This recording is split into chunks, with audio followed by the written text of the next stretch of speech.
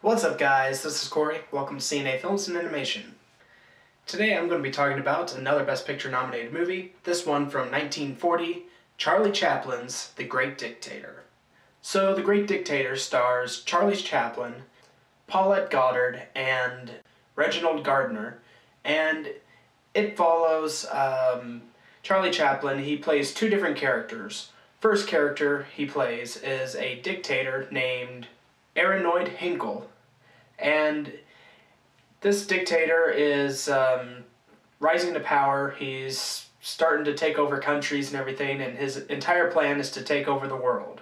And the second character that he plays is a Jewish barber who looks just like this dictator, and it's basically a huge homage, or not even homage, it's basically a mirror of World War II Nazi Germany. So this film is a comedy, but at the same time it is also kind of a war movie, and it's also kind of a drama in a sense. Charlie Chaplin both wrote and directed this film, and this film was more or less sparked because someone mentioned to him that he looked just like Adolf Hitler. And once he heard that, he started kind of writing this script, and he was interested in kind of showing this comparison. He played both the dictator and this Jewish barber, and it kind of images real life. He's kind of going off of his tramp character with the hat, the little mustache, and his cane, and he transformed this tramp character into this barber. And after a head injury and during World War I, I think it was, he wakes up and, unbeknownst to him, the Nazis, they're not Nazis, they're called stormtroopers, have taken over the camps and have written Jew in the windows of all the buildings, and he is not really sure what's going on.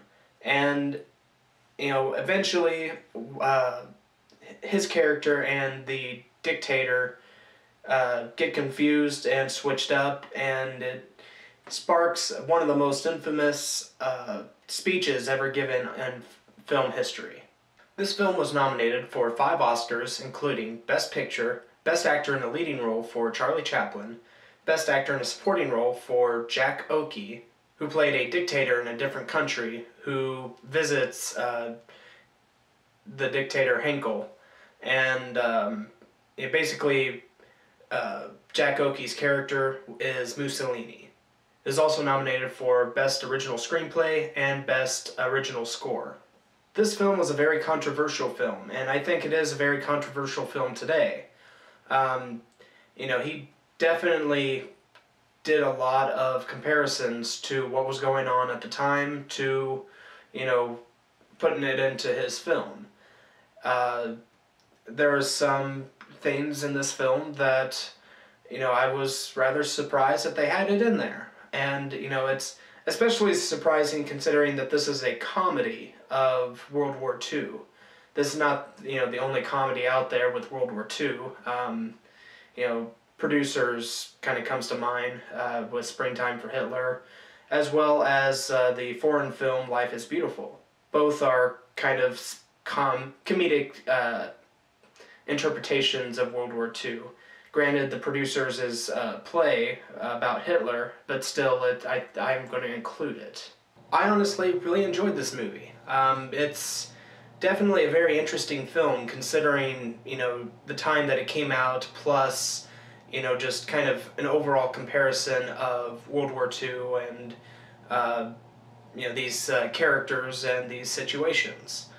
It's definitely a very intriguing film, and it at times is very funny. I expected, nothing, anything less from Charlie Chaplin. He's a very funny actor for his time. And hell, I think he's even funny today. It's unfortunate that he has passed, many years ago.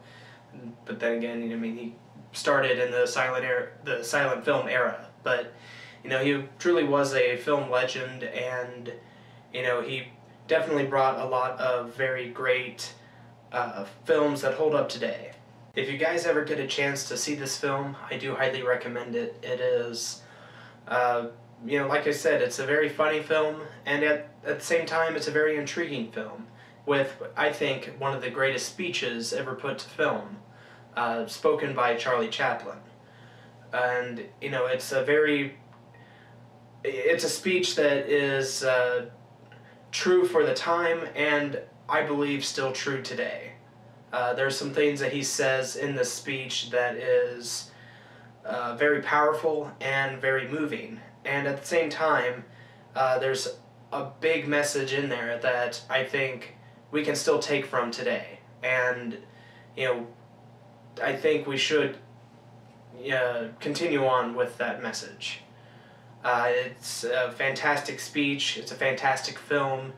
I highly recommend that you check it out. I'm going to give The Great Dictator a 9.8 out of 10. So tell me, guys, have you seen The Great Dictator? If you have, what'd you think of it? Did you like it? Did you dislike it?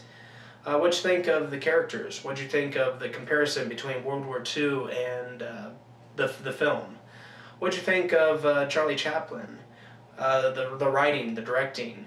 Comment below, let me know. I'd love to hear your feedback.